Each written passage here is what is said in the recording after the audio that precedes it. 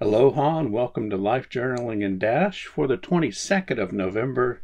The year is 2021. We're your hosts. I'm David. Next to me, who's not talking to me, is Holly, our golden retriever.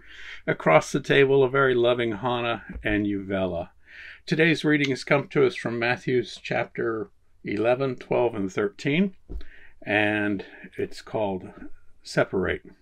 And we'll get into that. But first, would you say a prayer for us? You want to burst out in song with that? Say a little prayer for me. Say a little prayer for me. All right. Lord Jesus, thank you so much for this beautiful day. Thank you for letting me have a dog that loves me so much she licks my face. Thank you for teaching us and guiding us with your word. Amen. Amen. Do you want to go first? Or? I'll let you go first. Okay. Today I'm pulling from Matthew chapter 13, verses 47 and 48. Once again, the kingdom of heaven is like a net that was let down into the lake and caught up all kinds of fish. When it was full, the fishermen pulled it up onto the shore. Then they sat down and collected the good fish in baskets and threw the bad away. Kind of like here on the coast of Oregon, you see a lot of fishermen. My observation, Christ's followers are like the good fish in the world, and when we are separated, we go with God. The non-believers or bad fish are thrown away. The application: in driving on the road with our camper, we always say we play our own game. This means we go at our own speed that is safe for us, and we don't care what other people are doing or how unsafe others may drive. As Christ followers, we also need to live separate ways and do what is right in God's eyes. My prayer, Lord, give me strength to live for you and not live for quick gain. Assist me to be your light in a world with darkness. Amen, Pastor David. Do you think you're more inclined to do your own thing now or when you were younger? Depends on what we're talking about. I think that depends on what we're talking about. Does it also depend on who you're talking with? No. I think so. For me,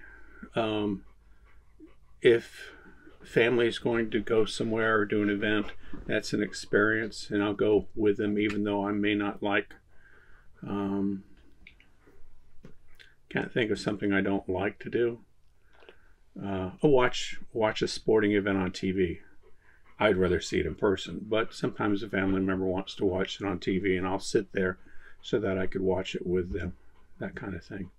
But no, as I'm older and I see that choices have consequences, I'm more likely just to buckle my own seatbelt and drive the speed that I need to drive.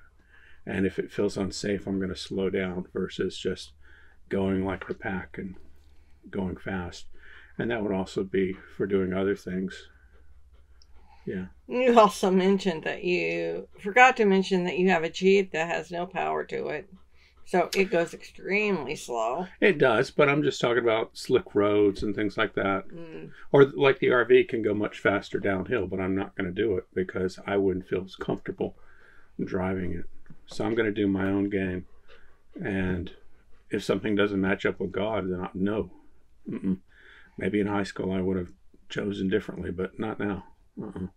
What did you write about? Mine is Matthew 11:28 through 30.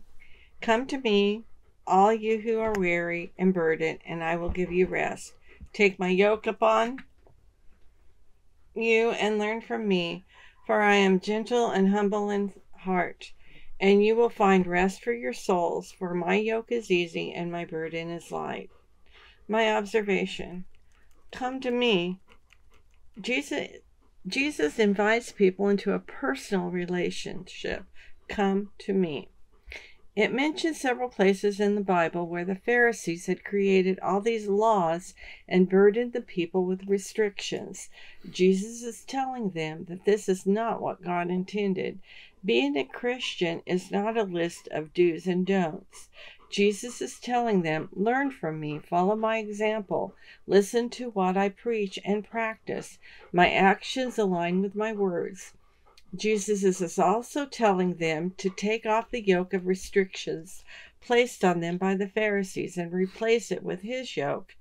In my research, J. Hamilton Keithley III described to take Christ's yoke means to submit to his person as the one who is gentle and meek, as the one who is gentle and caring and concerning for us. It means to put yourself under his leading, to join yourself together with him. But the difference is, he is a yoke mate, and this is how he gives you rest. He's alongside with you. And then Mr. Keithley gave an example of a ox and a little ox who were plowing, but basically the big ox was doing all the work and the little ox was just following along. Well, that's Jesus doing the work, and you're just tagging along there with you. Mr. Keithley also mentioned that the only times God's yokes become overbearing is when we try to take over and do the pulling or handling the load by ourselves. My application. I was raised in a church where there were many don'ts.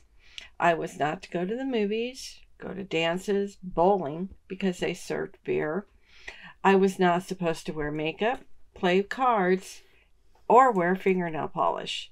There were many rules.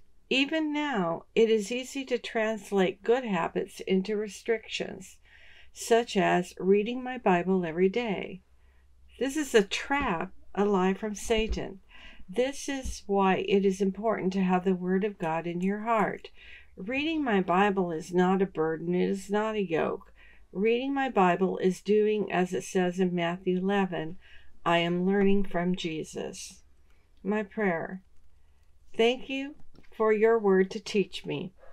Because of the way I was raised, it is easy to get caught up into the thoughts of what I'm doing is the list of do's and don'ts, which makes serving God a heavy yoke around my neck.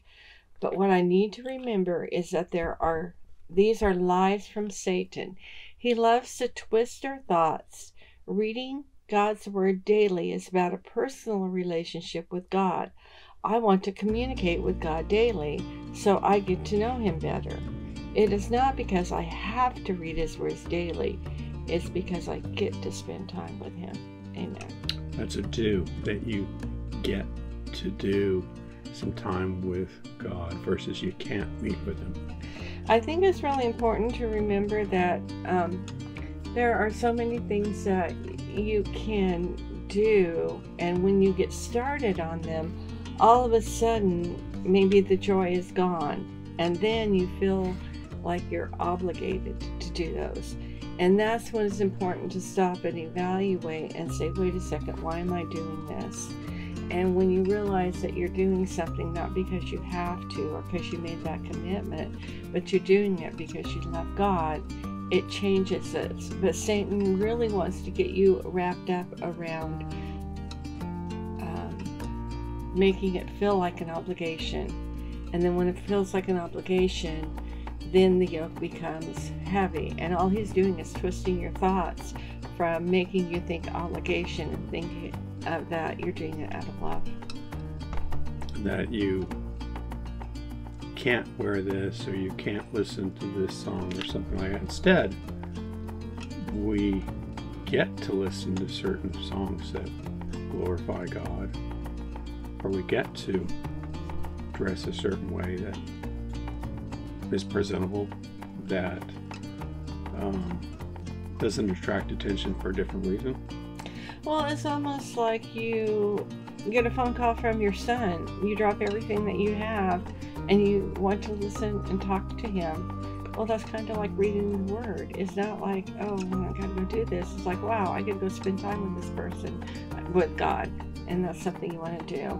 Tomorrow's readings are Matthew 14, 15, and 16. And would you like to say a quick prayer? I do. Father God, thank you so much for your word that you're putting into our hearts through contemporary mentors or through the mentoring in the scriptures. We pray that we will be a light for others to see, that will shine your message, and that others will come to know you or be encouraged to know you. We ask this in the name of your Son, Jesus Christ. Amen.